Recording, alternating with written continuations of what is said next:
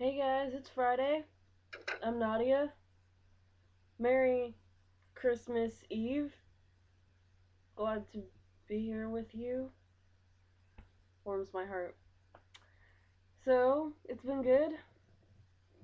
Things have been good.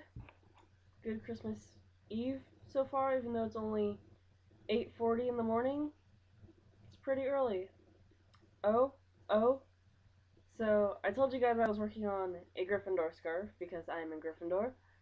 And I finally finished the first section, which means I started on the gold part, which means I'm going to bust it out for you right now. Ready? Ready? Bam! Oh! Look how cool that is! I can't wait until I'm done. This is going to be beautiful. Even though my knitting is very less than beautiful. So yeah. So today I'm going to read a description about my favorite character because he's my favorite character. When he first comes into the series and Harry first sees him for the first time.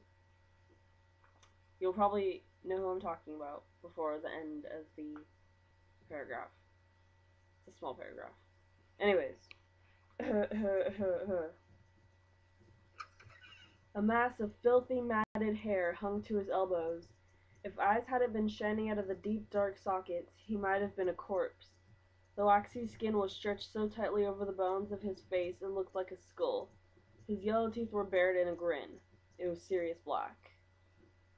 Obviously, it was Sirius Black. And what kind of just kills me inside is that he's my favorite character. And I don't know, Gary Oldman must have totally tainted it because every time I imagine Sirius Black now, he has Gary Oldman's face and he looks smoking hot. So yeah, I just can't imagine him looking that gross. Like, even in Prisoner of Azkaban, the movie, I thought Gary Oldman was still pretty hot. No lie. So I can't imagine it. You know, I can't see it. It's just no. So he does look better in the fifth one, of course. The fifth one is an absolute horror to me in my imagination. I cried for a few weeks on that. Sadness. But yeah. Um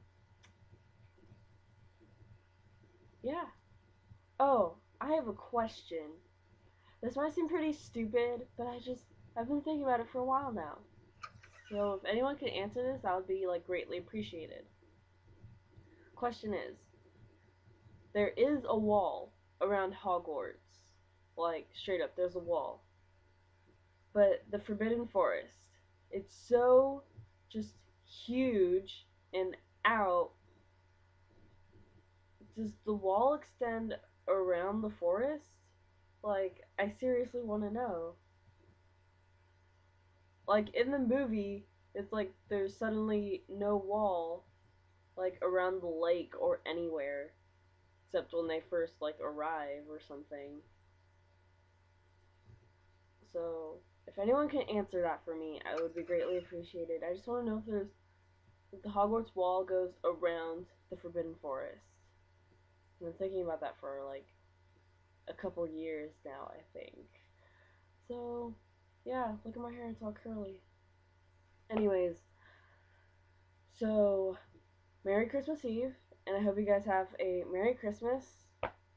Hope it's fantastic, and we'll see you guys next Friday.